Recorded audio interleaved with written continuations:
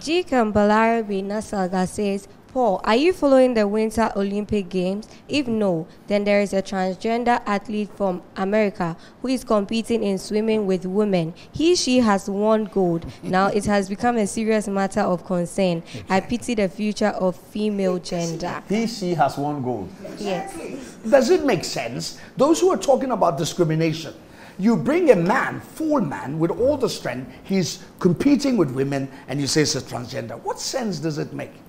They will be exposed. I often said that sports is going to expose all of this. And, you know, the times that they are making are ridiculous. What kind of time are you recording? It's just like saying, what is his name? What's this fast? Semenya. Not Semenya. Well, this quick American runner in Jamaican, what's his name?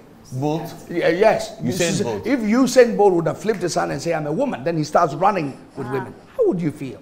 It doesn't make sense. It shows you how ludicrous all of this is. And very soon they're all going to be exposed. Their society is now collapsed. And I keep on telling everybody, all these things happening are a sign of a degenerate and collapsing civilization.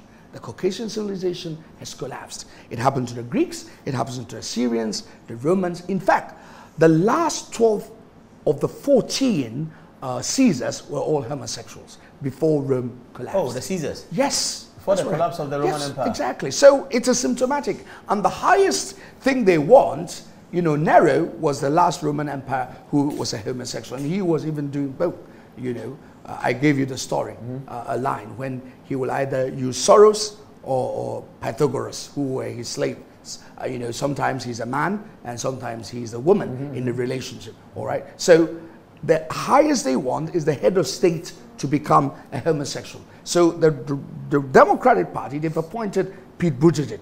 Very soon, they're going to push him to be a presidential candidate. That's what... That's the end of it. Exactly. That's what they want. That's the ultimate. And we've seen it before in the Roman Empire. So it's not the first time. So we know where America is going to end. If people and Christians around don't stand and oppose this, and I know they will oppose it. This woke culture being pushed by the crazy left in America. Okay, thank you. Because of lack of time, let's go to Ibrahim Zebla, please.